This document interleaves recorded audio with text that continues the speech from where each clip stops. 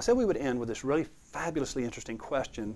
Chuck Wolfmueller asked, what are the 12 shadow languages? Well, first, we're going to look at the 12 languages of the mind. These are like the protons, neutrons, and electrons of thought.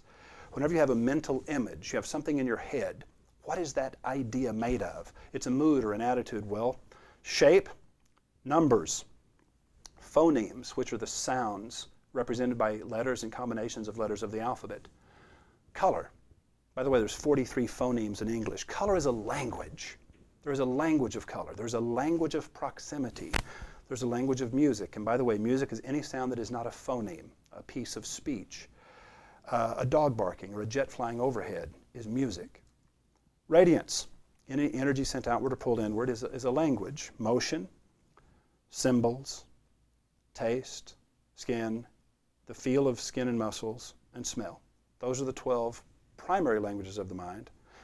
Those are the 12 languages that enable our perceptual realities. If you control the signals sent from each of these 12 things, you control the perceptions of an individual. When you control their perceptions, you control their conclusions. It's a very powerful thing. So what are the shadow languages? Chuck, the shadow languages are these same 12, but instead of being applied to physical, concrete reality, they are applied to conceptual, philosophical reality, what I call perceptual reality. Now, every piece of communication can be broken into one of two things very quickly. Are we referring to something that is physical, tangible, concrete, and objective, such as the shape or the color of a thing? Or are we talking about opinion, mood, a philosophy, or a concept? Example, and by the way, we use the same language for both physical reality and philosophical reality. And we'll close with this example. You see, the same 12 languages also have a shadow. If you invite me over to your house, Chuck, and you say, Roy, I want you to be here at 7. Well, it's really close to 7. I'm a few miles away, and I want to let you know I'm not going to be there quite at 7, so I'll call you. I say, hey, Chuck, I'm running late, but I'm on my way.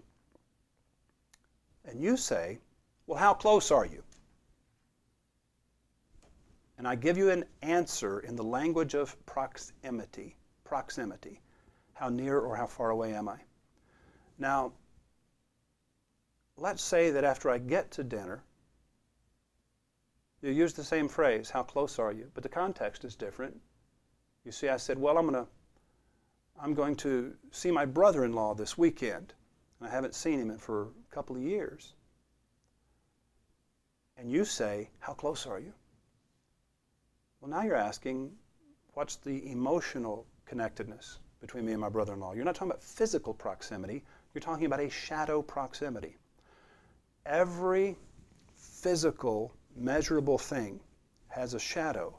And half the time we're talking about the objective interpretation of a thing. Half the time we're talking about, well, I'll say half and half. It's maybe not quite that strict. But just as often, it seems, we're talking about a perceptual reality, a philosophical or opinion-based reality. So, it's a fascinating question. As you know, we teach a 2-day class called Portals and the 12 Languages of the Mind. And it's a very, very deep, profound class.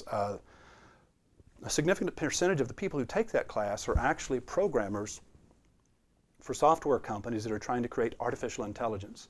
Because we can break the 12 languages of the mind down to a binary code of ones and zeros, then yeah, now you can make computers very much more like human beings.